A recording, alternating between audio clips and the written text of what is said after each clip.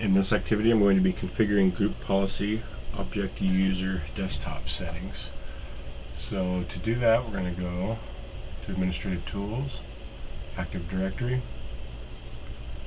We're going to right click on our unit, go to the properties, we're going to go to group policy, and then we're going to make sure it's highlighted, and then we're going to select edit, and activity says we want to remove recycle bin from the icon desktop, or the recycle bin icon from the desktop. So go ahead and expand administrative templates, double click desktop, and we're going to double click remove recycle bin icon from desktop,